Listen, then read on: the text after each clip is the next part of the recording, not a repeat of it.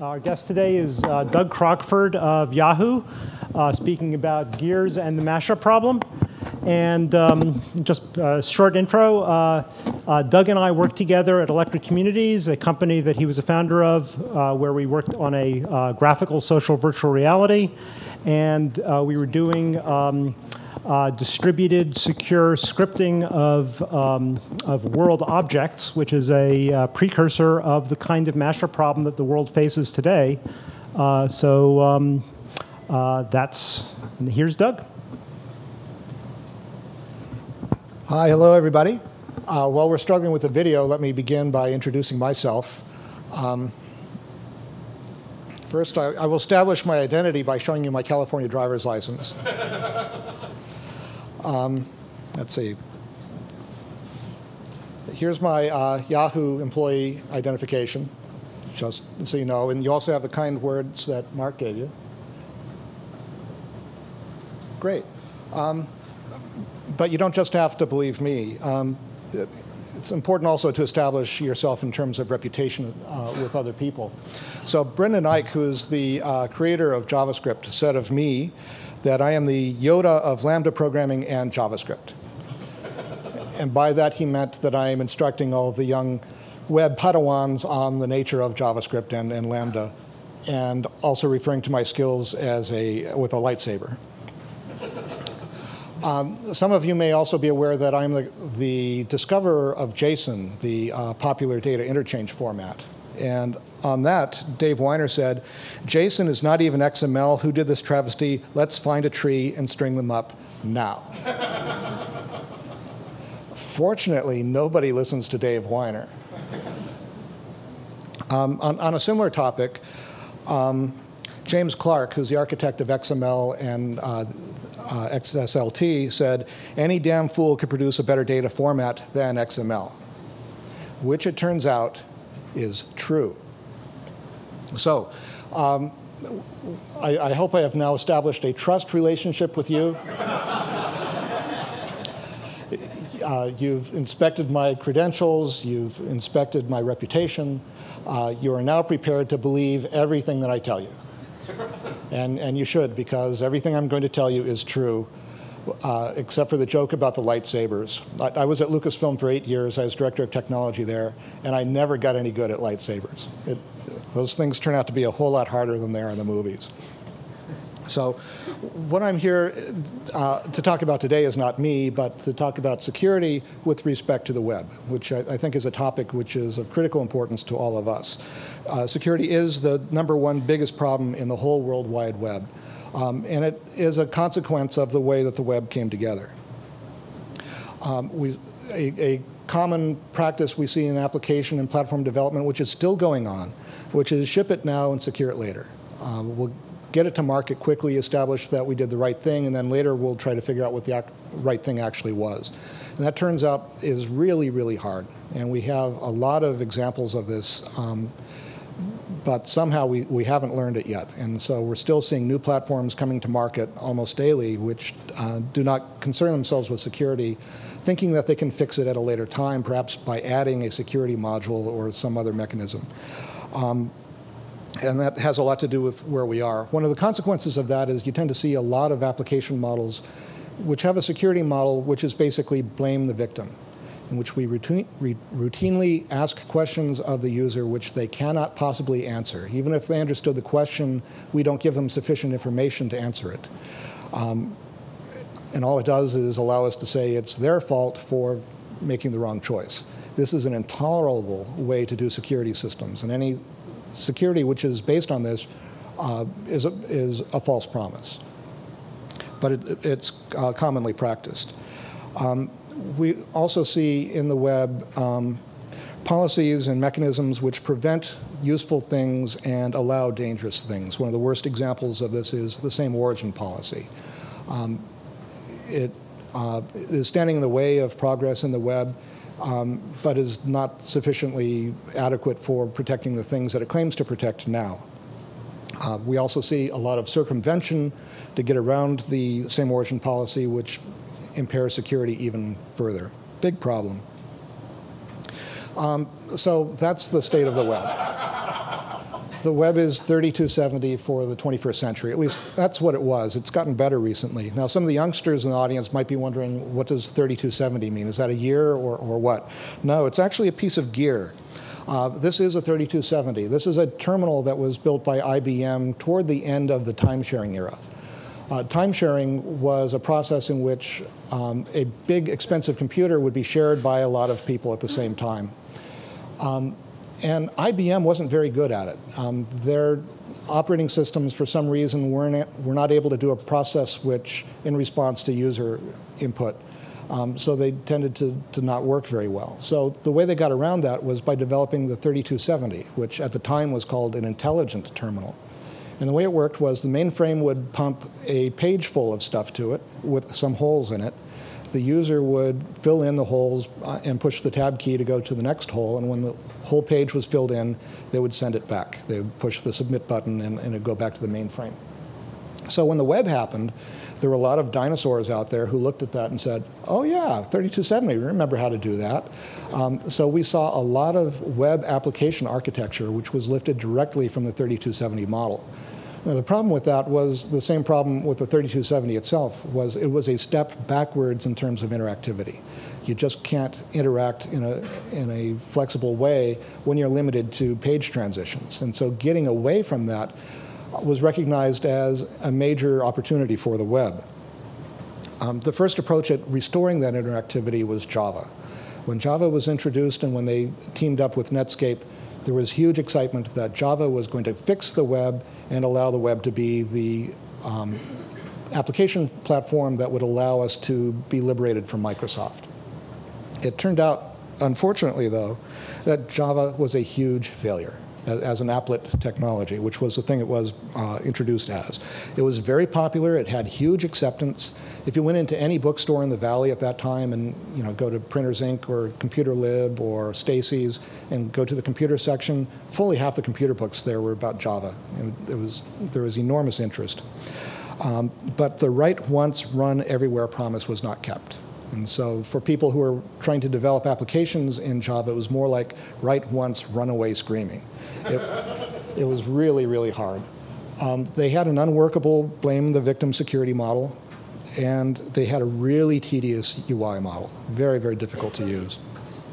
Now, they failed on the applet level, but they turned out very successful as a server technology, basically because with servers, you don't have to run everywhere. You just have to run in the server. And Java was pretty good at that. The security model didn't matter because a server isn't expected to run untrusted code. And you don't do a lot of UI modeling or UI programming in servers. So it did really well there, but it left a vacuum on the browser side. Now, the thing that Java taught us, and we knew this going in, was that running everywhere securely and interactively is really, really hard. But it turns out JavaScript is doing it, and is doing it pretty damn well. So let's look at where JavaScript came from. JavaScript was developed at Netscape by people who, I guess, figured that Java was the wrong idea, and I think they saw that correctly. JavaScript gave a programming model similar to HyperCard to the browser. That was a very interesting step forward, first seen in Netscape Navigator 2. Microsoft took that idea and pushed it in a really interesting way. First off, they made their clone of JavaScript, and they called it JScript, not because they considered it to be a different thing, but because Sun claimed the ownership of the JavaScript trademark. And Microsoft and Sun were not getting along well in those days. So Microsoft called it JScript. It was an extremely high-fidelity clone of Netscape's JavaScript engine. They did such a good job that virtually all of the bugs and design errors that were incorporated into the original JavaScript were faithfully copied into JScript. And in fact, when Netscape then went to ECMA to have the thing standardized in an attempt to prevent Microsoft from running away with it, ECMA, which was the European Computer Manufacturers Association, called the specification ECMAScript instead of JavaScript because they didn't want to deal with Sun either. And they put into the standard virtually all of the bugs that Microsoft had discovered in the original implementation of JavaScript, and they remain in the language today. But despite that, it worked really well, and the closeness of those implementations were amazing, so that JavaScript and JavaScript are more alike as implementations than any pair of implementations of any other language. And that's why the Run Everywhere thing is working in the web. Microsoft also created a generalized document model where all elements are scriptable. This was a huge advance forward, very clever idea. They added the XML HTTP request. And in doing that, in IE4, and it got corrected in IE5 and 5.5, we had everything needed to do Ajax. All of the Ajax technologies were in place then. Then suddenly, 5 years later, Jesse James Garrett, a consultant at Adaptive Path, discovered Ajax. It occurred to him that the interactivity that we had wanted back in the Java era, that we didn't get and never got, was possible using aspects of the browsers which were present.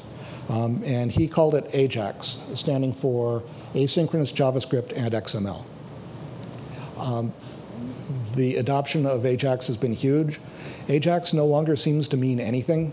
Ajax is now just the way you do web applications. It's gone completely mainstream. So Ajax is great. It gives us applications without installation, and that's important because installing of applications is annoying and it's dangerous, and it asks users questions that they cannot successfully answer. So Ajax allows us to avoid that. We have the promise of highly interactive applications, at least when they're designed correctly. We have the leverage of the social components of the web, which are huge and important. The applications can be easy to use, again, assuming that they're designed correctly. We have greater network efficiency than we had with the old style of 3270 applications because we don't have to do page replacements in response to every user interaction.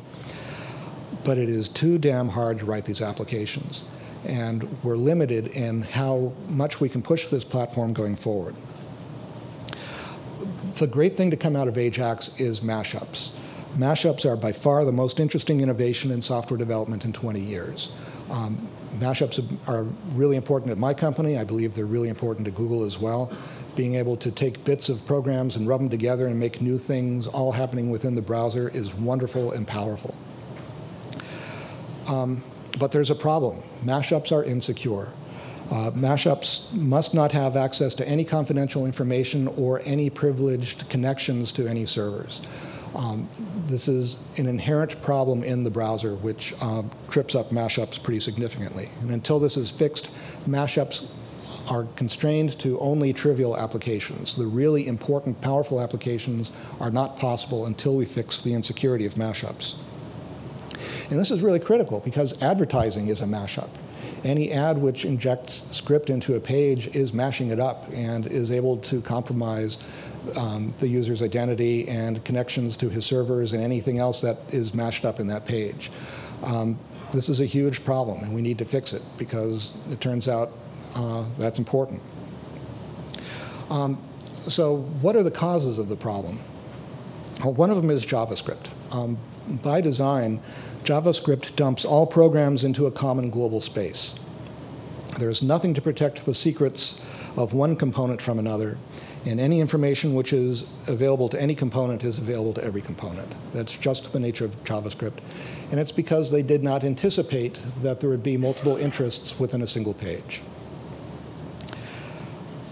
So a consequence of that design decision in JavaScript was that we suffer now from XSS attacks, even in conventional web applications, where quoting errors or careless scripting insertion can lead to compromise. This is a big security problem, and there is no solution to it given the current state of the art. The other source of the problem is the document object model. This is the API that the browser presents to JavaScript. In the DOM, all HTML elements are connected in a single tree so that every element is linked to its siblings and parent. Any element gets access to every element. So all of the information on the page is at risk. The nature of the web is sort of inverse to the way you think about security in other systems, which is one of the things which I think has made it historically difficult to think about. In most systems, the right to write is harder to obtain than the right to read. But in the web, a script can write to any domain or load and execute scripts from any domain, but it is severely constrained in what domains it can read from. This is odd and unusual, but it is the nature of the web, and I don't see that we can change that either. So if there is a script from 2 or more sources, the application is not secure, period. It's just the way the web works, which is really a shame because mashups require that we have scripts from multiple sources. And there's huge value that can be obtained if we can figure out how to do that. Web time, some of the oldsters might remember, used to mean really fast. Back when Netscape was driving things, they were operating in web time, which meant that they could ship a whole new set of bugs every week. There was just amazing rates of change. But web time doesn't mean fast anymore. Web time now means really slow. And evidence of this is that ECMAScript was last revised in 1999, and HTML was last revised in 1999. The process by which we are pushing this technology forward has gotten to be painfully slow. I'm not looking for any hope in fixing HTML or ECMAScript. I think we need to figure out some other way to go forward. So looking at what has driven innovation historically, the web started as a proposal, as an idea, as a prototype. And when you're at that level, change is really easy. If you change your mind about how something works, it just happens. It went pretty quickly to standardization. And from standardization, other people started making browsers. And those browser makers at Netscape and Microsoft and earlier in the Mosaic group broke all the rules. They decided that the HTML spec and the related specs were inadequate in some significant ways, and they just went and changed it. They would implement anything they wanted, and for many years they were able to get away with that. That made things difficult for developers because everything was in flux and the standards were not well understood and constantly changing, and the set of bugs you had to deal with were constantly changing. Eventually that got flushed out, but it had the result of pushing the web technology forward very quickly. We can't do that today. It would be just way too painful, way too destabilizing. The thing that's pushing the web forward today are the application developers. That taking the browser technology in its current state, the application developers have been pushing it in ways not expected, not anticipated, doing really powerful, useful things. In some cases, finding ways of turning bugs into features. It's dangerous, it's in a way reckless, but it's producing a lot of value. But it's also starting to expose us to risk because it's causing us to adopt practices which are obviously dangerous. So what we're working with today is repurposed browser technology, trying to make the best use out of what we've got, since we haven't seen any progress really since 1999. This is good because it allows us to profoundly extend the platform, but it's bad because it takes pressure off of necessary improvements, and it promotes very bad practices. One of the very bad practices, for example, is the script tag hack. This is a common thing in a lot of Ajax platforms, in virtually all of the mashups, for circumventing the same origin policy for accessing data. It's extremely unsafe. I'm recommending instead a capability called JSON request, which is a much better alternative for getting at stuff on other servers. It's available now as an extension in Firefox. We'd like it to see it become standard equipment in Firefox and in IE and everybody else. If you'd like to see more about it, I recommend you go to json.org. Colin, are you here today? No, all right. So if we kind of step back from the mess and look at, well, what would it have been had we gotten it right from the beginning? What sort of pieces would we have? And I think the place to start is with safe containers in which to execute programs. That would allow us to have be the first step toward achieving cooperation under mutual suspicion, which is what mashups require. So we start with what I'm going to call a VAT. And a VAT is just a computation container. You can put a program in the VAT, and it can run there and compute all it wants, but it has no capability of doing input or output. It's just stuck in the VAT.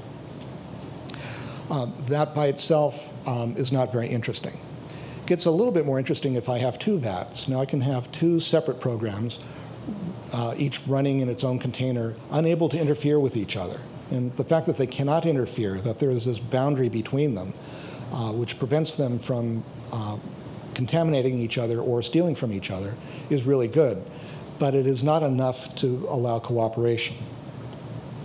So I need some kind of channel which connects them, a very specific channel which allows them to exchange messages of a specific type by which they can communicate, but which do not lead to compromise. This is the basic model that we need in order to do mashups. This is the fundamental primitive. Once you have these connections, then you could consider having more VATs with more connections, and then the problem becomes figuring out who gets to talk to who. And that turns out to be a really interesting problem, but it's a lot nicer to think about than the problems we have to think about today. Another problem that we have with the browser right now is that it was designed strictly for online use. And as long as everybody's online, that's fine. But we're finding that we have applications now that have greater requirements for reliability. We're also finding greater requirements for mobility. And as we go more and more mobile, connectivity is often harder to achieve in mobile. And so being able to work reliably offline is really, really important. One of the most important breakthroughs I've seen in this area is Google Gears.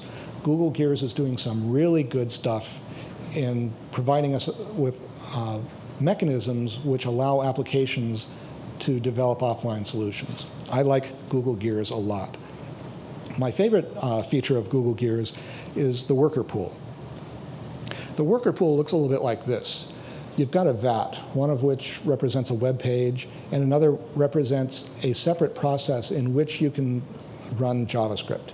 And you've got a channel which allows the two to talk to each other. Now, some of you may recognize that this looks just like the other picture that I showed representing the mechanism that you need, the foundation for secure systems. I think worker pool has it. I think that there could be modifications and extensions to the worker pool idea which get us to safe mashups. I think it's too late to fix JavaScript. There is work going on that. The ECMAScript has a committee which is trying to extend the language. I think some of the extensions that we're looking at go way too far, will destabilize the language, or going to make it extremely complicated. I think may actually make it more difficult to do programming in the language. Do not provide us any new capability. There's nothing that we can't do in the current language that we could do in the proposed language. And because it's so much more complex, thinking about its security properties is going to get even harder. But I think that's okay. While JavaScript certainly needs fixing, I don't think we need to depend on fixing JavaScript security problems in order to go forward. We just need to put JavaScript in a VAT, and worker pools showed us how to do that. So what I'm here to do today is to propose a generalization of the worker pool idea, so that worker pools are used not just to isolate processes in order to support offline operation, but become the fundamental primitive by which we build mashups. In order to do that, we need to establish discovery, introduction, and communication services that go not just between pages and worker pools, but pages and frames, page widgets, desktop widgets, web services, and everything. So that this becomes the fundamental way in which everything gets mashed up. Flash, Silverlight, everything gets mashed up in this way. Perhaps even desktop applications join the mashup. So some of the major components that we need, some of these already exist in Gears. We just need to tease them out and change their mission. We need an asynchronous message router so that every module gets a persistent, unguessable name, and that becomes its address for message passing. Specific objects in modules can also be given unguessable names so that we can have finer granularity in the way that we create modules. and that messages can be represented as JSON text. There might be optimizations which avoid that step, but conceptually everything is JSON text, so what gets sent between the modules is safe, that you don't have leakage of capability. We would also need a module manager, which every module initially has a connection to, which provides discovery and identification services. So for example, modules from representing the same site don't have to introduce each other going back to their common servers, but instead can figure out a way to find each other locally. That could give us some better performance value. And I think the module manager should also provide for some anti-phishing services so that the user has a better chance of correctly answering some of the questions that are going to be asked. I think having these mechanisms, the sorts of questions we ask the user become important ones and answerable. Like, do you want to give this much money to that site? That becomes a much more interesting question than, do you want to allow that site to do something that you don't know what we're telling you what it's going to do, but it's going to do what you want. Having a mechanism like that, we can mash up everything. Everything becomes a mashup. I think the power of that is going to be huge, and it will radically change the way we think about application development. Operating systems were supposed to have provided these services, but never got it right. But I think by elevating this stuff to the web, we get the modularity boundaries right, and we get the functional boundaries right. And we get to mash up everything securely. And that's really important because there's a lot of money at risk. So I'm imagining where we could have lots of components on a page or on a screen or anywhere, it doesn't really even matter anymore, which are all capable of having persistent connections to each other, which can survive disconnection from the network, perhaps can even survive power cycling. Just a whole new way of thinking about how we build applications up from components. So here's what I'm proposing, specific proposal, that we reconsider the design of Google Gears to address the mashup problem as well as the offline problem, which I think it is already a long way toward solving. That we develop mechanisms and policies that allow for the registration and exchange of rights to use channels. Then the hard part is figure out how to get it deployed in all of the new browsers and provide upgrades for the elderly browsers. So the next step I'm proposing is the Mashup Solution Design Summit, in which we collect people from the most interested parties, including Google, Yahoo, Microsoft, IBM, HP, Adobe, Facebook, and whoever else has a powerful interest in this problem. So that's why I'm here. And we have some time for some questions. So are there any questions?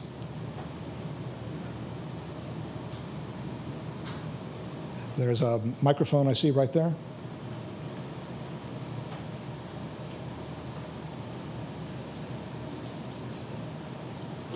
Nobody has any questions? Anybody remote?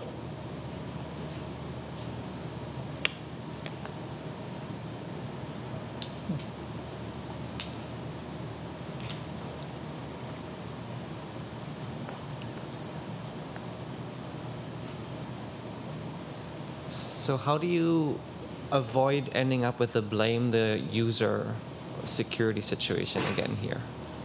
I'm sorry, how do I avoid what? You were saying that one of the problems with Java was that they had sort of this blame the user thing going on.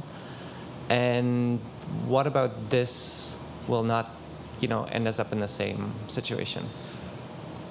It's by having finer control over the capabilities that we're providing, so that generally we're not asking the user to manage powerful relationships. Most of the relationships are going to be less powerful, less likely to cause harm, so the consequences of getting it wrong are insignificant.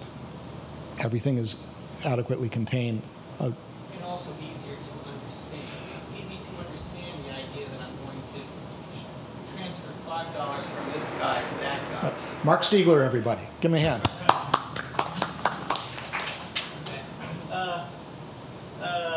I think I'm one of the originators of the blame the victim phraseology.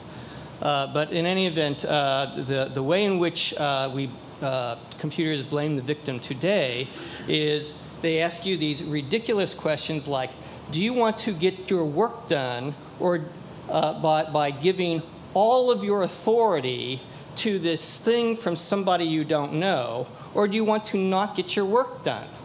Neither of those choices is acceptable. The only way you can get to the point where you can ask the user sensible questions is by having the rights that are going to be granted be things that make intuitive sense to the human being. So, for example, in the if you've got PayPal and you've got a purchasing on Walmart on the same page at the same time, it makes sense to ask the user the question. He will understand the question. Do you want to transfer $5 from PayPal to Walmart to purchase this this thing of toothpaste? But it's not going to make sense to the user to say, do you want to give authority over your entire PayPal account to Walmart? Okay, that's a bad question. We shouldn't be asking that question. So that's... Mark Stiegler of HP, everybody. Any other questions?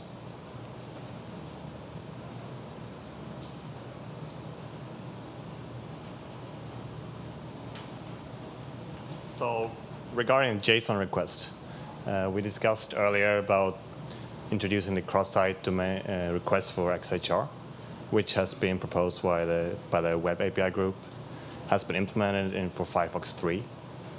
Do you still want to push JSON request? Yeah. There are a couple of arguments against JSON request. One of them is that it's not XML. I'm no longer very sympathetic to that argument. We don't need to support every mode of data transport in order to solve the mashup problem. We just need one. So the proposal, which is implemented in Firefox, is data agnostic. So you can do JSON, you can do text, you can do XML, you can do whatever you want. Yeah, I don't see any value in that. The thing that I specifically don't like about that model is that it confuses the trust boundaries. I showed you the diagram where we've got the two containers with the connection between them. The only place we see that in the web is in the network itself, where we have the server and we have the browser and the thing between them. So that's a great thing, and you've got this natural trust boundary, which is the network itself in between them. And so I like a security model in which the server is responsible for what information it wants to give to the browser. That's the only way I think makes sense to think about it. Anything else I think is ultimately going to break. The thing about the XHR model is that the trust boundary gets confused because the server is now trusting the browser to enforce its security policies. And historically, browsers have not been good defenders of security. So I think it is misplacing where the secure design should go. I know that there are lazy web developers, and I don't mean that as pejorative because all web developers are lazy. And I mean that in the nicest way. In fact, it's the hardworking ones that I'm suspicious of because they'll work really hard at making things which are huge and unnecessarily big. That don't want to put the proper discipline in the server. And I don't want to encourage that kind of behavior. So for those reasons, I'm very much more in favor of the JSON request. I think it has a simpler programming model, and I think it has a better security model. Thanks. Doug, can you say something about how the Google Gears and whatever else is involved in the solution you're proposing does something to enforce separation between programs that run and their access to different pieces of the DOM? Mm-hmm. Yeah, I should describe the way that the worker pool works. The motivating application was you've got a web application that needs to synchronize itself with information that it got from a server, or it needs to persist itself to a server. It has some process which could take a long time to do. Running that in the browser thread is not indicated because the browser UI is locked up for the life of that procedure, and that's really bad. There have been people arguing that we should have threads in JavaScript. If you have multiple threads, then you could deal with that, but that turns out to be an extremely bad idea. You don't ever want to have multiple threads at the application level. That's madness, because it's impossible to think about threads. So they're horrendously reliable. So the thing that Gears did, which was brilliant. So Doug, worker pools are event loops like in E? Yes, they are. So a worker pool is a VAT with a JavaScript interpreter in it. It's thread isolated and memory isolated from the browser page. So it's a completely independent VAT, but it's able to do messaging. So it's the fundamental primitive. It doesn't have any UI. So that's one of the things we would think about is how do we provide UI to VATs. But everything else is there. It's brilliant. And so how do scripts in the worker pool have constrained access to different pieces of the page? They have no access to the page. They So have access. they make requests that somebody else mediates? Who mediates them? Currently the page. So you can send requests to the script in the page, and it may or may not do whatever you ask, which is the right thing to have happen. So what I'm proposing is we generalize that model, not just for worker pools, but for all of the modules that would participate in a mashup.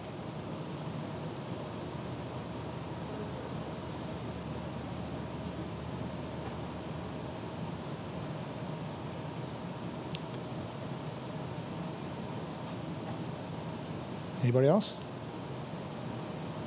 Okay, I think we're done here.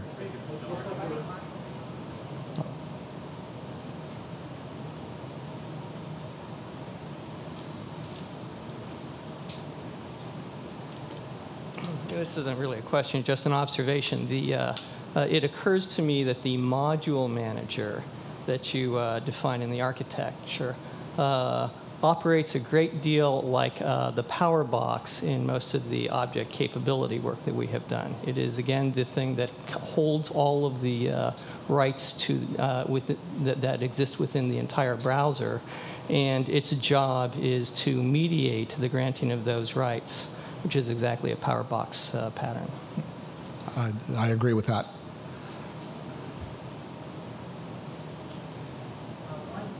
One small remark here. So Google, whether we like it or not, we're an advertising company. We appeal to everybody, and we try and somehow make our work appeal to people who are not necessarily willing to install anything new, be that a new browser or a browser extension or whatnot. So one of the problems I think that we run into constantly and will continue to run into is sort of the inconvenience of having to support the high road and the low road all the time. And if this is going to be some foundational fabric for how mashups work, then we either need to support it in both the high road and the low road, or somehow we need to come up with a way for making that more ubiquitous, which right now we have thus far failed at, precisely because if we try and push too hard, our users will stop using what we give them. Have you any sort of observations? Yeah, that is the hardest problem in the web right now, is that how do we go forward? The standards process has failed. The browser development process has failed. We're stuck with the 1999 technology, and our options are either we have to figure out somehow to fix it and go forward, or the web just becomes uninteresting and we go back to proprietary systems, which I think would be a tragic step forward, or a tragic step forward, I guess that is exactly what it would be. So the problem I've been struggling with was how do we go forward? And my best hunch is that a partnership between the most important sites on the web, such as your company, such as my company, could be the thing that gives us the force, the power to get these problems corrected. You've already made some momentum with Gears. I don't know if you have a plan for how Gears goes mainstream. I'd be curious to find that out. Whether you have a plan or not, I think that is the most likely train that we should be jumping on to go forward together with.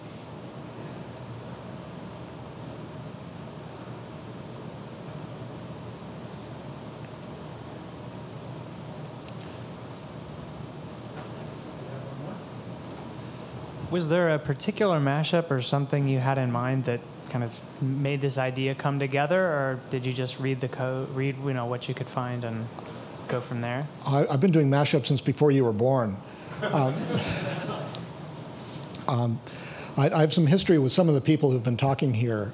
We had a company called Electric Communities some years ago, which was doing mashups which had dimensions which go way beyond the stuff that we're talking about today. But we recognized back then, back in the early mid-90s, that this stuff was necessary. And we were sort of perplexed when the web became dominant without having anticipated any of those problems. So now in retrospect, we're discovering that we were right, for whatever that's worth. But we also have knowledge and experience which allows us to look at the components that we have available to us today and see how to push them together in a way which increases their value. But would there, just to extend the question though, is there a particular current example of a mashup which is a particularly good, concrete example to be thinking in terms of? Yeah, the question was, are there any specific concrete examples? And I'll answer that sort of obliquely. I'm all the time seeing examples of mashups that people want to make where I tell them, pull them apart. We can't do that yet. So the examples are showing up all the time, and I don't want to be saying them right now because I don't want anyone to go, oh, that's a good idea, I'm going to go out and do that, because we're not ready for that yet. But there's certainly a lot of people who are getting excited about the possibilities in the mashup space who are doing things which currently are extremely unsafe.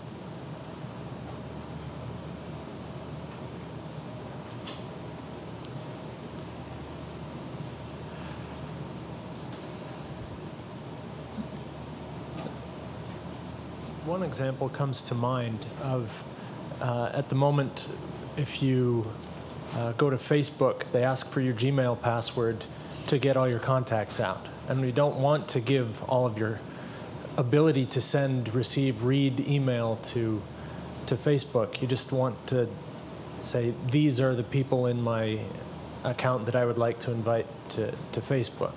That kind of restricting of the authority is the driving force behind these capabilities things. That's a really good example. And one of the nice things about capability systems is that they allow you to step down the power of the capabilities that you're dealing with. So you're not giving away the whole farm, you're only giving away the specific capabilities that you want to be giving away at that point. Yes? Do you think there is a safe way how the channel data type can be extended so lambdas can be sent too? I'm sorry, is there a safe way to do what?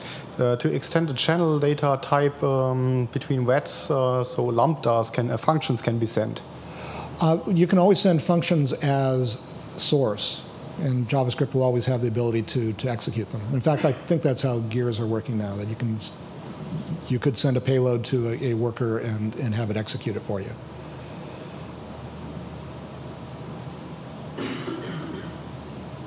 Okay, are we all done? Okay, thank you, everybody.